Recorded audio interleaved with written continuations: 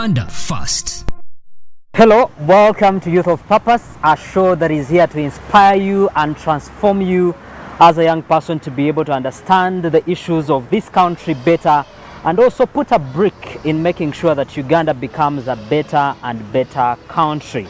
Now, we always lament about agriculture being the backbone of this country, but I don't know what really you're doing to make sure that that backbone is maintained and you're also participating as a young person, because we all understand that most of the people that are doing agriculture are the people in the remote areas, in the villages. When you go back home, it's your parents, it's your uncles that are doing agriculture. So what is going to happen if, as young people, we don't get to participate in agriculture and make sure that this backbone is maintained? Today, we are talking about enhancement of youth participation in the agricultural value chain. We want to understand, are you really engaged in this value chain? Are you gaining from this very lucrative industry? And today I have very viable and important people who will understand and are authoritative to talk about this. Gentlemen, welcome to the show. Starting from my far left, I'll start with you. Kindly introduce yourself. Thank you so much. I'm Dennis Gavito. I'm a farmer in Joteda, but I'm also the CEO for the Young Farmers Federation of Uganda, an umbrella body for youth in agribusiness, the youth wing for the National Farmers Federation, based here in Nakasero, Kampala. I am Dr. Dick Kamuganga, the president of Uganda National Farmers Federation, but more importantly, a former youth and a national representative of the youth here at the Uganda National Farmers Federation a decade ago. I am a dairy farmer from Mbarara and Chiruhura. I have two farms, and I'm happy to be here with youth to speak about important matters of farming and agricultural value chain. My name is Ruta Owize, team leader of Young Farmers. And I'm also in the value chain of agriculture as a producer, that is dairy production. We produce milk. Glad to be here. Thank you so much, gentlemen. Now we might be using complicated English for the Muntu Awansi. The president usually tells me that he's a villager, and I like that. So we want to make the villagers well understand agricultural value chain. What are we talking about? Agricultural value chain for Muntu Awansi Nganzi, I will mix up if it is permitted, but let's look at the processes taking place from production up to when food gets to the fork or on the table. From the fork, from the garden, from the farm to the table, to the dining table. For the crop farmers, you know you have to look for seed. You have to clear the land preparation. And at that stage of pre-production, then pre-production goes to production when you plant, and then you have to weed. That is management of the crop. You have to weed, you have to harvest. That is the harvest stage. Then after harvesting, you have to manage the post-harvesting. The post-harvesting, that includes storage, drying, and prevention of pests entering into the crop. Let's take over the example of seed. Then you have the transportation to where the food is needed. Even for us who eat our own food, you have to transport it from the garden to home, to the store. And then you store this food or this crop, and afterwards there is a stage for processing it to increase its shelf life for those who are involved in storage and value addition. Then there is transportation to the market, and then supermarkets, then ordinary markets, then also international markets. So until the food is prepared to be ate by the consumer. So this process of pre-planting, planting, harvesting, post-harvesting, and transportation. All these sum up what we call the agricultural value chain. Perfect. From the man who eats. Coming to you, Dennis, you take the dockets of the youth that we're so much interested in. Can you kindly paint for us the picture of youth participation in this value chain? Uganda is a young generation. Talking about the young generation, we mean that we have the majority of the citizens of Uganda are below the age of 30, and these make about 78% of the total population. So meaning that we are the second youngest population in the world, and this implies that majority of the citizens are young and are the ones to get into the agriculture sector or to even run into other sectors. But also, being the biggest population, it's also the population that also enjoys all kinds of food. So they need to eat. So they need to feed themselves, but also to feed others. And then the average age of the farmers globally is above 55. So meaning that if we are to sustain farms and sustain food production and then fight the first two Sustainable Development Goals, poverty and hunger, youth have to be involved in all these aspects. Youth can gainfully have money but also be employed in agriculture, and there are those that are getting money from it.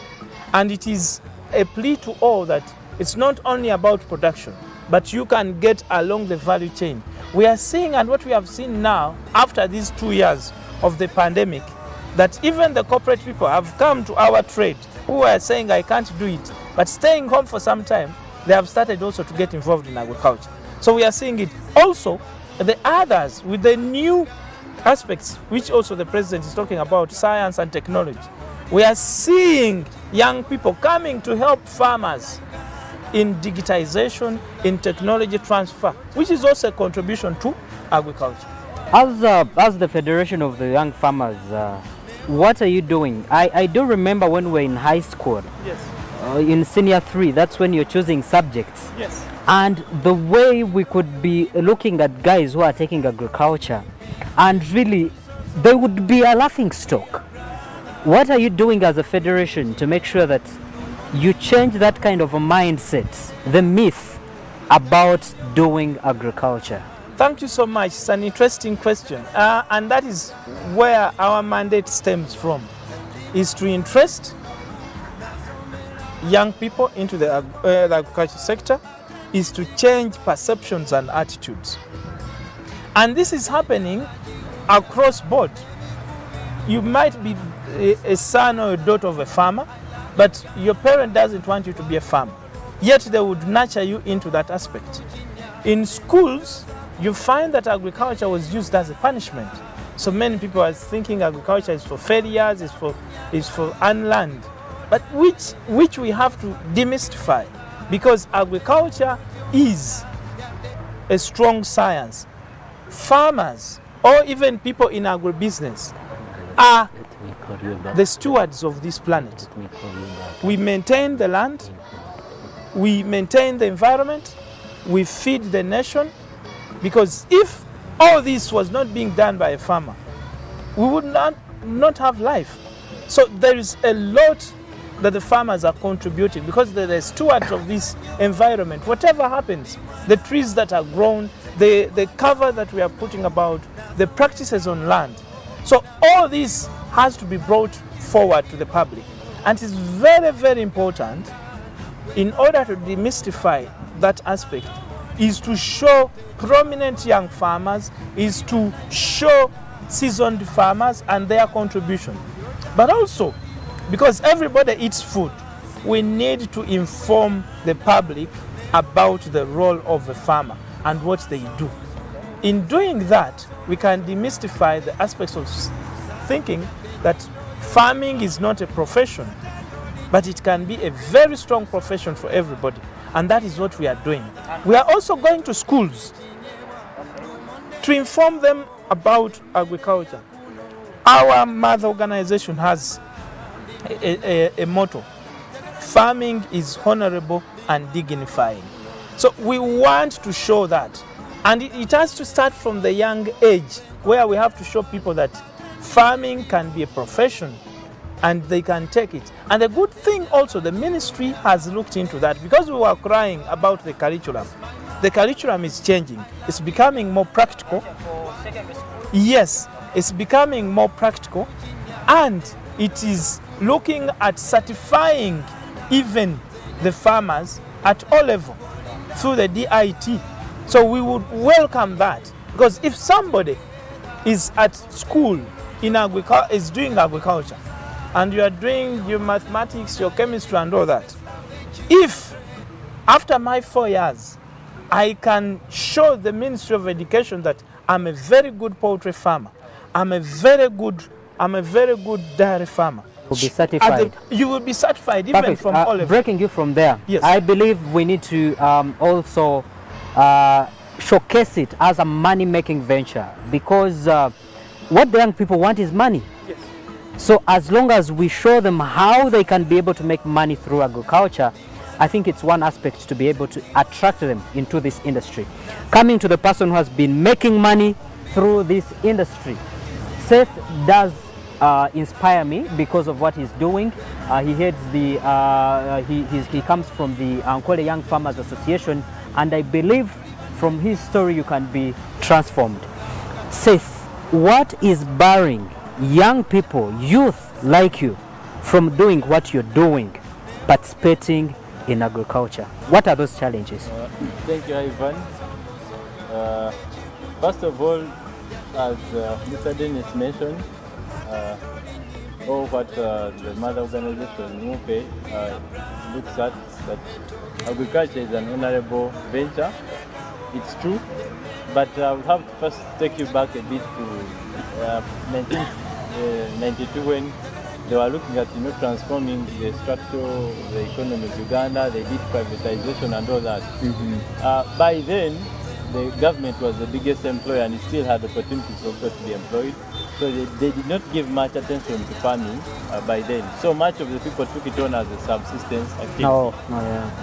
It's only of late, when people have had this big challenge of unemployment, that they now wish to actually jump into agriculture, after looking at it as something that would be big.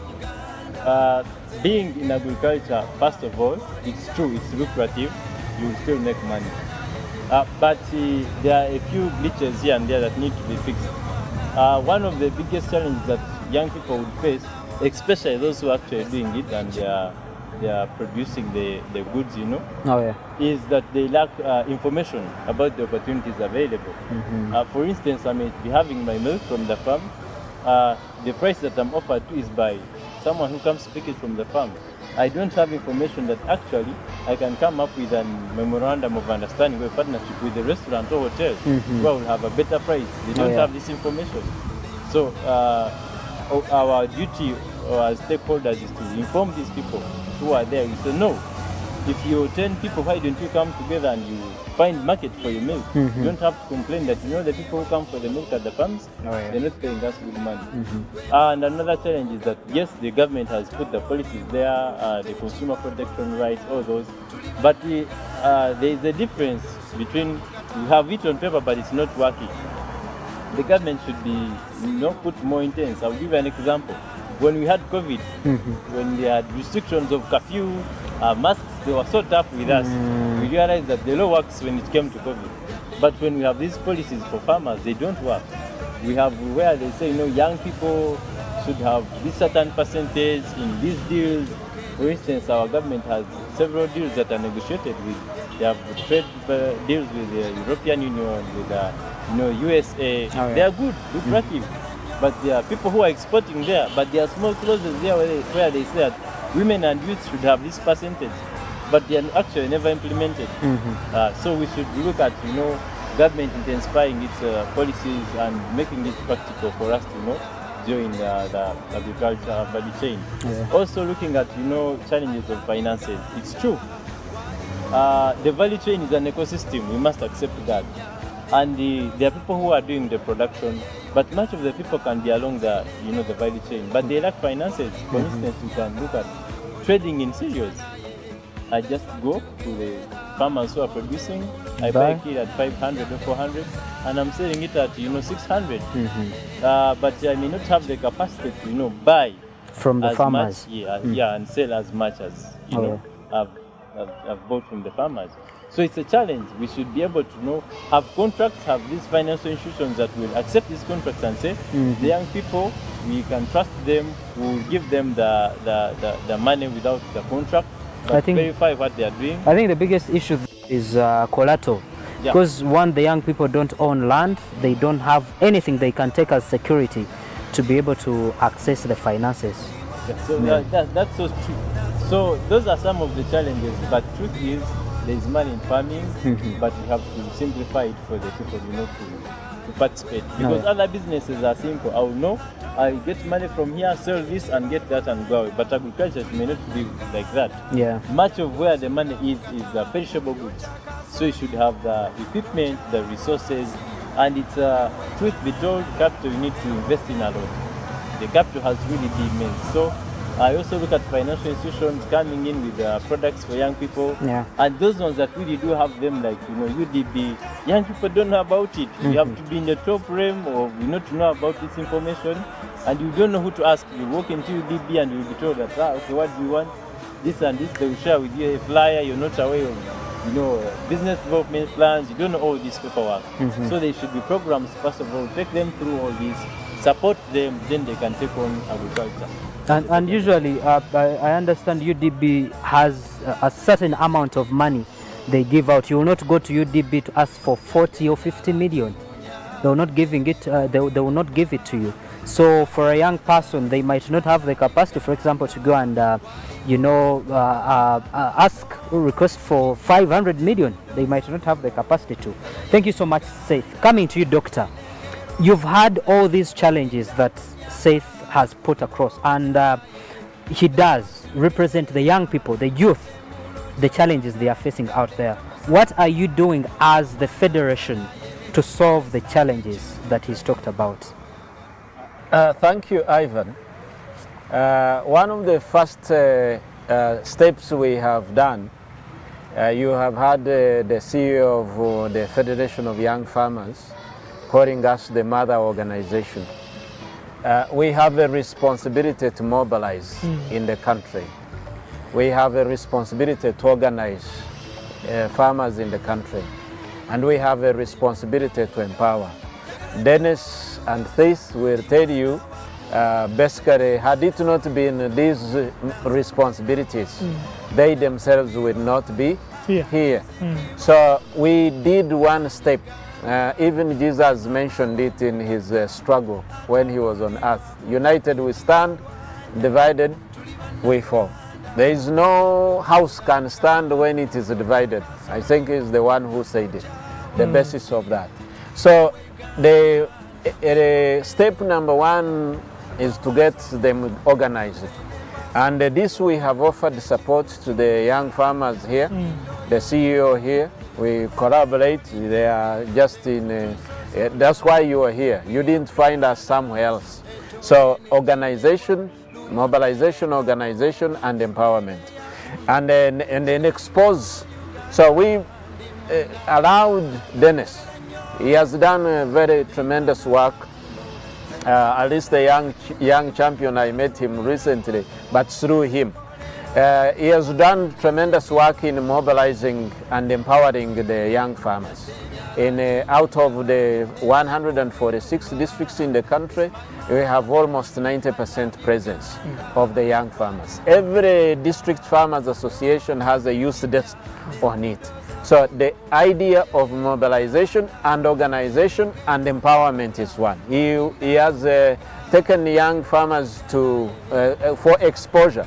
I am an economist, and what I learned in distribution of development, if you look around countries on the coast, near the sea, they are more developed than our neighbor Kenya is more developed than us. And even Tanzania. Recently catch up, you can look at their GDP per capita. Why? Because of the coastal line. What does it do? Exposure. It brings you closer to the ideas of other distant places. So the exposition that he's doing with the young farmers, which comes from himself being empowered, is those things we are doing. Number two, we do speak for. We raise the voice.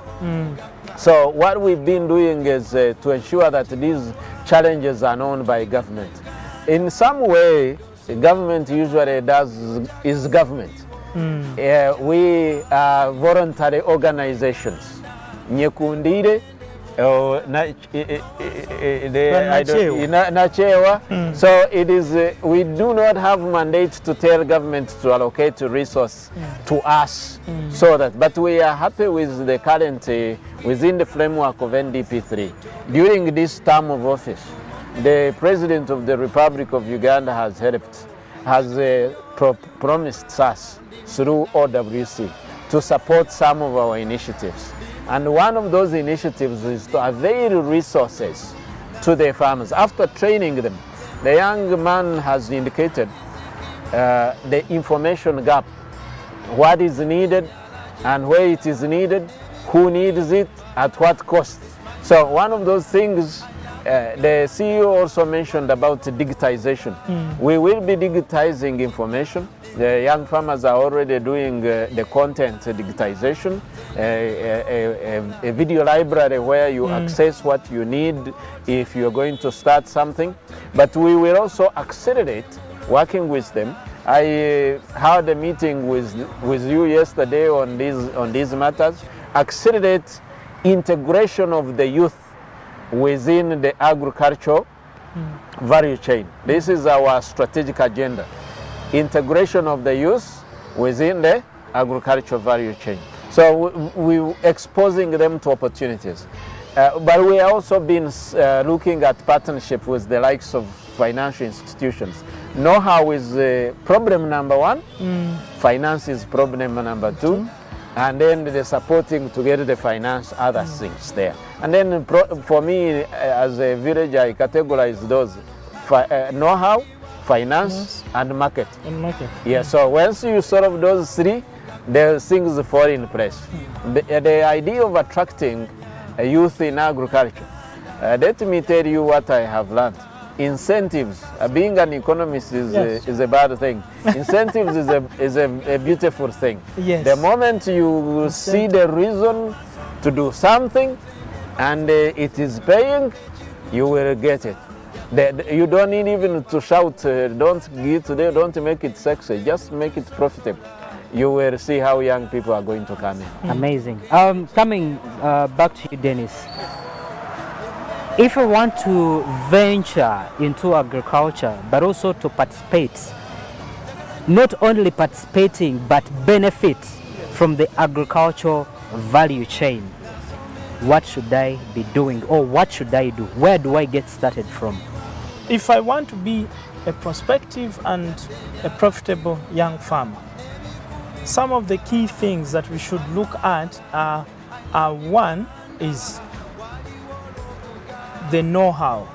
If I want to be a strong dairy farmer, what we usually think as young people is that I've seen Mrwana, the late Mrwana and his family getting money from dairy cows. One runs immediately, puts 10 dairy cows without the know-how.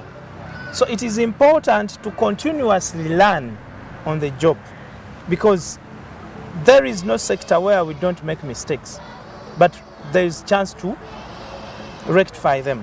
So know-how, the skills are very important. Then two is to start small. We most of the times want to start big, thinking that I want to make as much money as possible. I haven't seen any sector where today I put in this and the next day I'm a millionaire. It's not very easy. If I'm a farmer, some of the times I can use my 8 hours, sleep comfortably, have a good evening, and the next day I'm on the farm. So everything you have to try for, but you have to start small. The other aspect is that we need, as young farmers, to have peers, because we need to learn from each other and to share experiences. So if I want to be profitable, I need to also see what others are doing, and also to study the market, because what pulls, as he has said, an incentive, because the biggest puller of this agricultural value chain is the market. But the key thing is to learn the practices of this trade of agriculture together with others, and then start small, but also keep on doing that thing consistently. Thank you so much, Dennis. I'll give each one of you just 30 seconds to be able to give a message to a young person out there who wants to get engaged in agriculture, and how the challenges that we are facing as young people as far as participating in this value chain is concerned. Starting with you, Seth. Thank you, Ivan. Young people, farming is profitable, but if you want to make the money out of it, take it as a business, as I've already said, and you must have passion for it. If you can't have the passion and you're not looking at it as a business, please find something else to do. Thank you. I will take the prerogative of being a president and make 45 seconds. Let me begin with 3 main points why it is going to be fascinating to be in agriculture. The population growth. It is estimated that we will have 25% of the population in the world in Africa by 2050. The more mouths to feed, the more need for food. Yes. The more need for food, the more profitable the food will be. So come to agriculture. Number 2 is climate change. Climate change is affecting different parts of the world, and Africa inclusive. But why is the benefit for the African youth? Is that this land, arable land for agriculture, is highly concentrated in Africa. 65% of it is in Africa. So if you want to become rich, please come to agriculture. So be precise. Let me borrow from him. Start small. The opportunities are there. Look at it in terms of pursuit of wealth rather than what you used to hear as punishment. Thank you very much. Then lastly, as the Young Farmers Federation, please follow us on Twitter at Unifa1, but also on our Facebook at UNYFA. We have a lot of opportunities for those prospective farmers. We talked about the international exposure to Germany. The program is on. Those who are interested, please come to us. We have still slots for those that are interested to go to Germany, to come and learn, but also come back and change their businesses. Thank you. Youth of Purpose is brought to you by the National Secretariat for Patriotism Call, Office of the President, under the theme Uganda First. Empowering the young people who are the biggest population of this country is a patriotic role. And I believe everyone who is in a decision-making position will take the young people so serious and give them the attention that they do deserve. I hope you have been able to learn a thing or two from this episode, and keep watching Youth of Purpose. You can catch up all the other episodes on our social media platforms. You can also follow me on my social handles. That's on iTumkunde, that's on Facebook, iTumkunde on Twitter, and all the other platforms. I thank you so much for watching Youth of Purpose. See you next time. Youth of Purpose, brought to you by